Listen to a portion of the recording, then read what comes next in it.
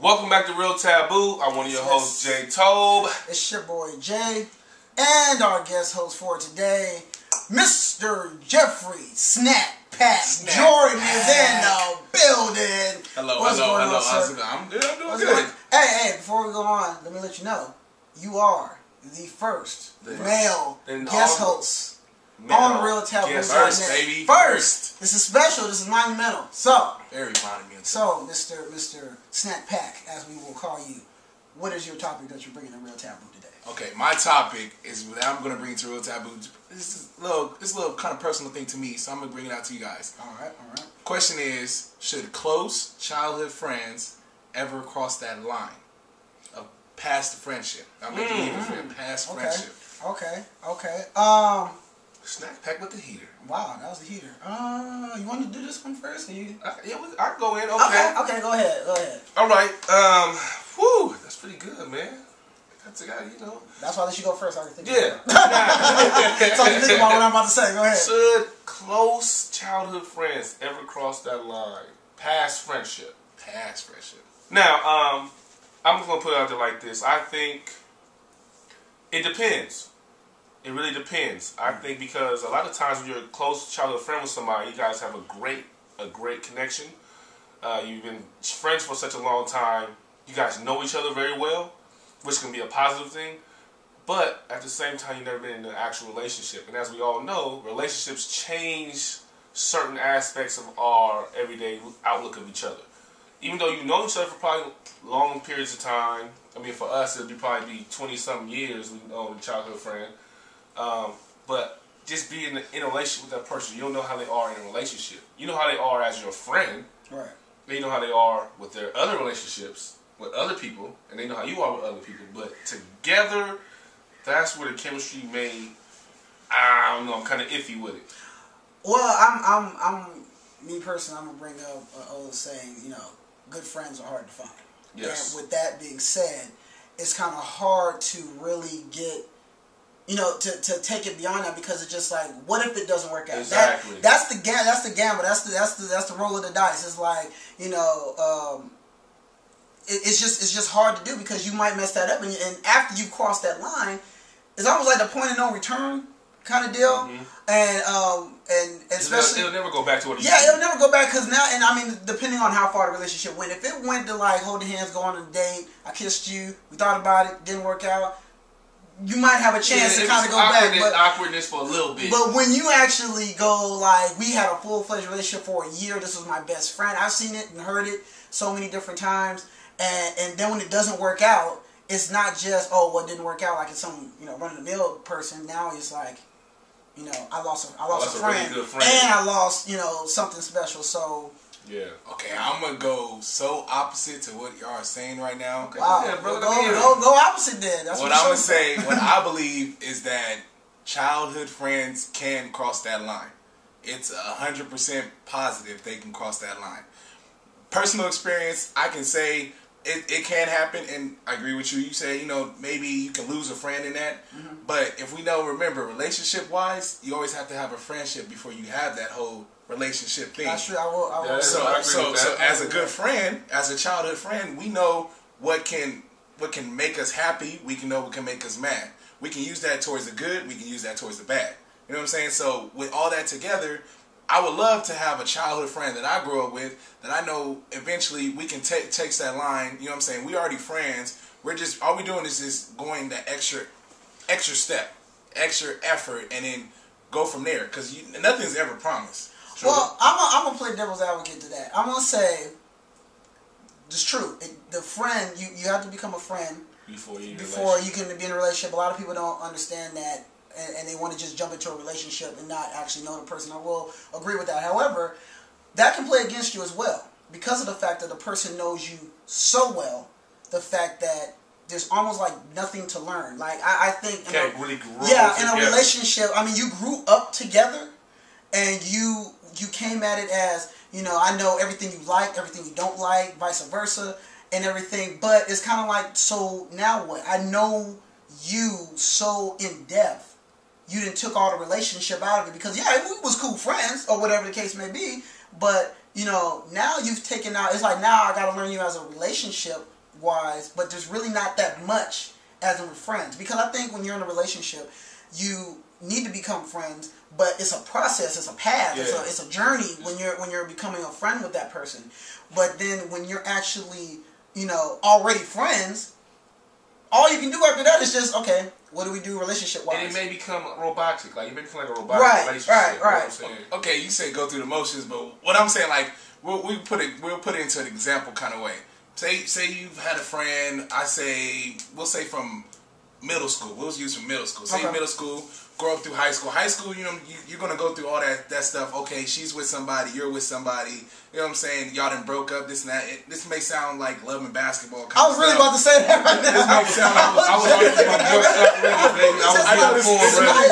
This really may sound like love and basketball stuff, but like in real life, minus all the whole going to like a big predominant school. When you come up with a decision as a best friend, you take that step, and when you take that step, if I'm gonna be with you for the rest of my life, why not go into the relationship?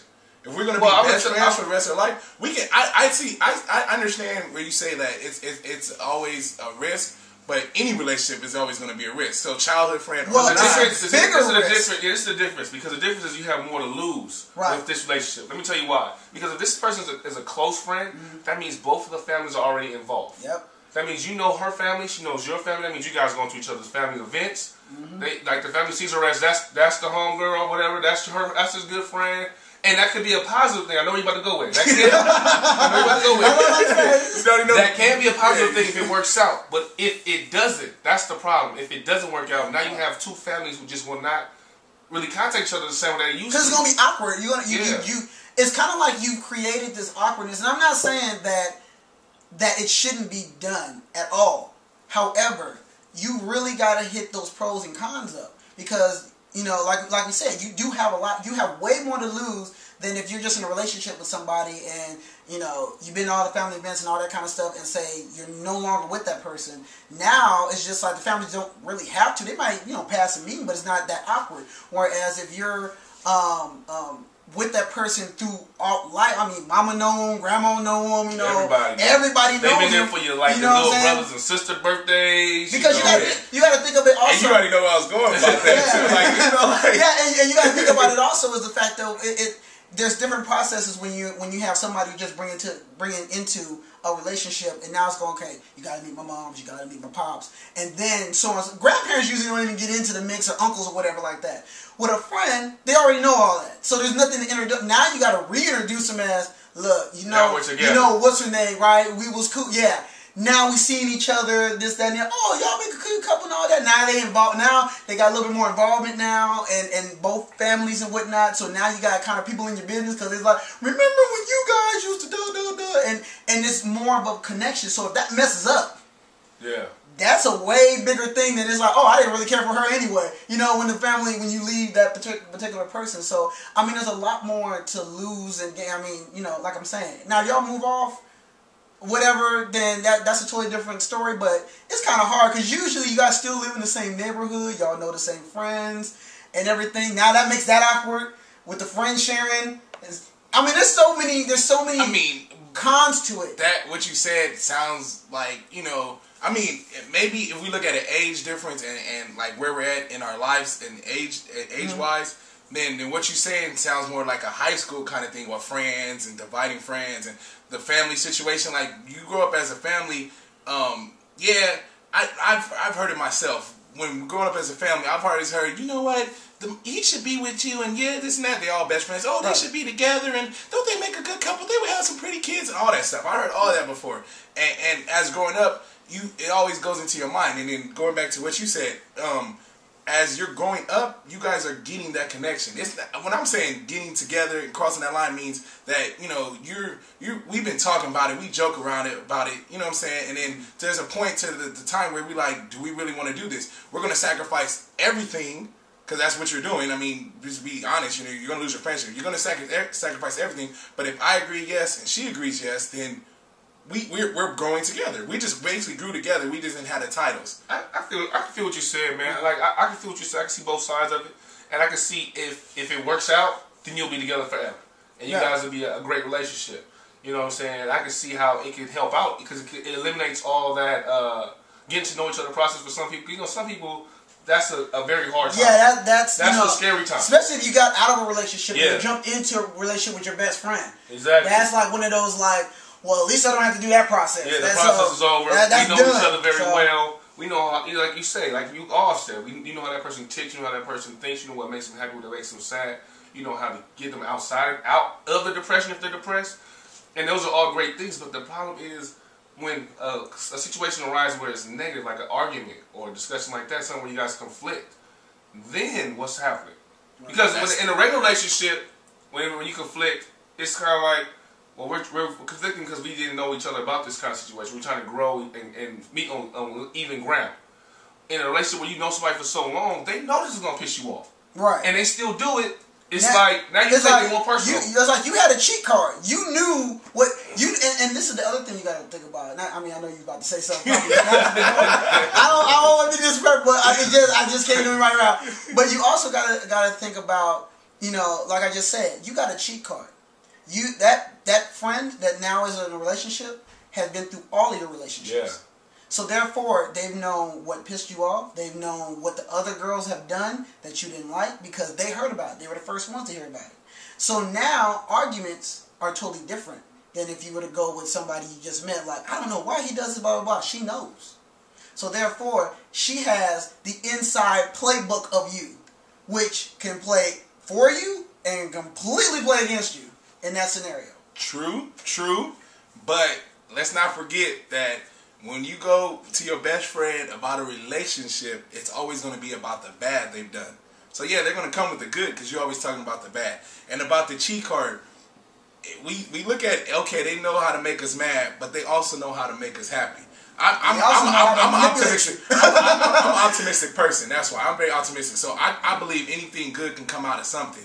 Except, I'm also a spiritual person, so anything other than the devil, anything good come out that. So looking at that, yeah, I know I can make you mad, but I also know what can make you happy. Yeah, I can get on your nerves to the point where you be like, oh, this and that. But then I can get to the point where I'm so happy, and this is it. Like, I'm loving this life. And to me, to finish off what I'm trying to say is that I know a couple that's been together for over 50 years, married, that grew up as child. And this is back in the old days. Because we talking about 50 years. I'm not even close to 50, so I know it's back in the old days. Right. So these old days when everybody grew up together. They grew up as a childhood friend. They got together. They've been together for 50 years. Problems here and there, roller coaster. But they're together. And I see, if that can happen, that means why can't mine happen?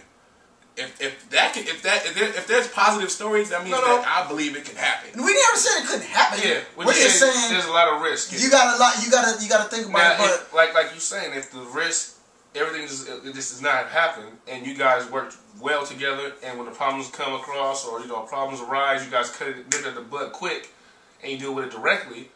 Then I can see that being that 50-year marriage thing. I can see that being that rest of your lifetime sweetheart, and you guys are married, have children. And all that great stuff. Right. You know what I'm saying? And that's a wonderful thing, truthfully. I think that's what we all search for anyway. Yeah. We search for our partner to be our best friend. Right. It's just that, like we're saying, it's still that risk because of the fact we know each other's history. Right. And females and guys sometimes tend to use those past relationships and history against people in regular relationships. So imagine your best friend. Right. Now, if you say you're going out with the boys, and she knows exactly how each one of your boys act when they're in the club. Yeah, that's what I said. It can work. You can never go out with your boys if you don't want to have a problem, because that will bring a problem. Because she know how they act. Even though she trusts you, she know you with them. Right. And how they do their things. Right. You know what I'm saying? So that's what I'm saying. Like, it's a risk thing. Yes, it can work out perfectly fine. You guys can be old and wrinkled and have millions of grandkids together, and they'd be perfect. Yeah, in a perfect world, and that's good. Like I said, I'm an optimistic person, so yeah. So you look at it. All right, I think that's pretty good, fellas. Yeah, I think that's cool. Chime in. Let us know what you guys think on the topic of basically, should childhood friends ever cross that line of friendship into a relationship? I'm one of your hosts, Jay Toe. I'm Jay. And our guest host, Snack Pack. Snack Pack in the building. In the building, SP. And we gonna have y'all say our favorite line. Let's get it in. Yeah.